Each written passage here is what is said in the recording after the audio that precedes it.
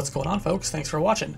This episode, I'm going to go over the Delve gear and the gear in combination of all three for Escha, Zi'Tah, Ru'Aun, and Reisenjima. So, here we go. Delve is a battle system that came out with the Seekers of Adeline expansion. It was, at the time, the most difficult battle system and had some of the best rewards. That is no longer the case. It is because of this that I will only spend a short time on this section, as you are more likely to get the gear from the Gobby box than this event itself, since it isn't done very often anymore. So you basically get an entry item and go in with 3+ people, as 3 to 18. Fight your way through a cave and NMs of varying mechanics to an end boss. Each delve will have an end boss corresponding to the Wildskeeper Reeve NM of the zone which you entered.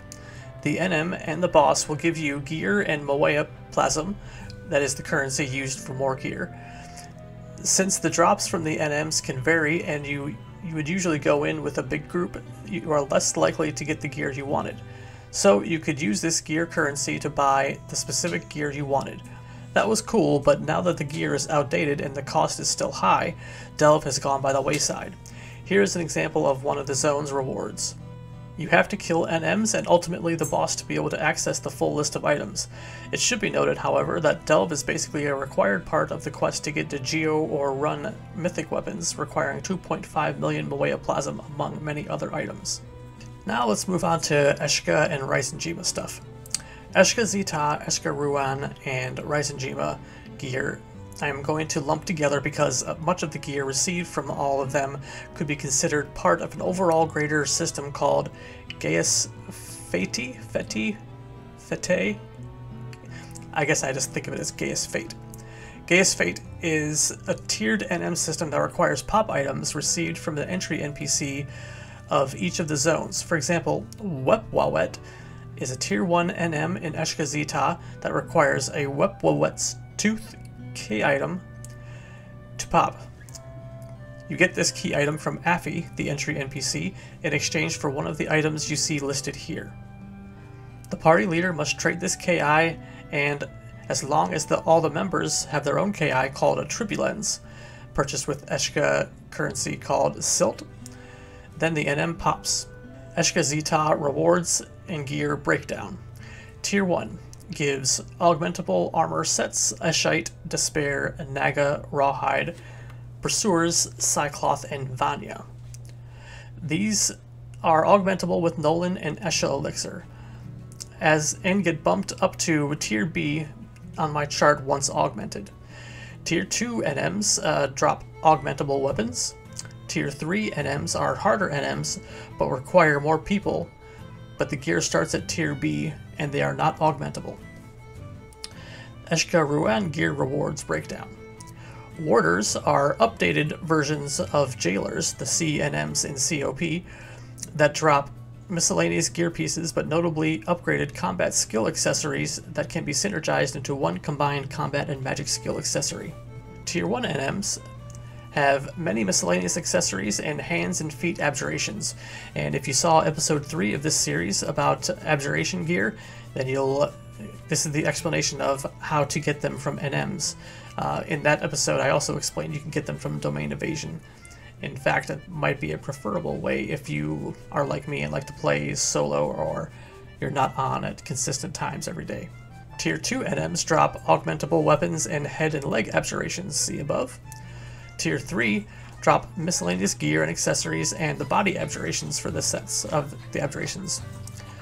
The Archangels drop Deacon variations of the AA weapons, not to be confused with the Anahira variations and accessories. The Anahira variations are from the high tier mission battles, to be discussed next episode. Heavenly Beast, which are new variations of Sky Gods, they drop upgraded Sky gear and accessories. And now on to the more important part of this episode, the Reisenjima gear rewards breakdown. Tier 1 NMs drop the feet, hands, and legs, and head actually. I think they drop all but the body pieces for the Quranic, Herculean, Merlinic, and Odyssean, and Valoris gear sets. These are also obtainable through Domain Invasion and upgraded with Oseam, with Fern, Pellucid, and Taupe stones. Tier 2 NMs drop augmentable weapons and accessories, and Tier 3 NMs drop the chess pieces of the Tier 1 augment sets. These Tier 1 sets from Tier 1 and Tier 3 NMs and domain invasion points are potentially S-tier gear, but getting these S-tier augments are very rare. The Fern, Pellucid, and Taupe augments system is quite random and the augments vary greatly. See bgwiki.com for an explanation on which augment items to use for your desired potential outcome. It should be noted, however, there is another augment item that can be used. Dark Matter is very expensive but gives this gear the possibility to creep beyond the normal augment stat range of Fern, Pellucid, and Taupe. Dark Matter can even cause an augment that would not normally appear on that piece at all, for example, Treasure Hunter and Refresh. Keep your eye on the current event campaigns going on in the game as well. If Dark Matter Arcane Glyphics is currently running, you can get these Dark Matter augments for free 6 or 12 times per day. 12 times if it is the Dark Matter Arcane Glyphics Plus event. Here's an example of the Reisenjima augment table for Herculean armor. Again, see BG Wiki for an explanation on how to somewhat predict certain augments or what to use to increase your chances of getting a particular one. One last note, if you are like me and usually play solo or at least not on a consistent time every day, I would recommend getting this Tier 1, Tier 3 Reisenjima gear from the domain invasion points. You can get 100 points per real life day. These gear pieces cost 800 including the body pieces. This is extra beneficial for me because I have 12 mules all leveled to 99 and can do domain invasion with each of them for 100 per day for each, and then once they have reached 800 points, get and send this gear to another character on my account. If I did domain invasion on all characters in 8 days, I could have 2 full sets of this gear plus 2 pieces. Not to mention getting the Gobby Box, login points, a Montrove, more age slots to sell gear and items, and more special free items that sometimes show up in inventory, etc. But that's all a story for another day. Also, check out another one of my videos that's under my Final Fantasy Miscellaneous playlist for explanation on a Montrove. Alright, that should do it for this episode. Thanks for watching, and I will see you next time.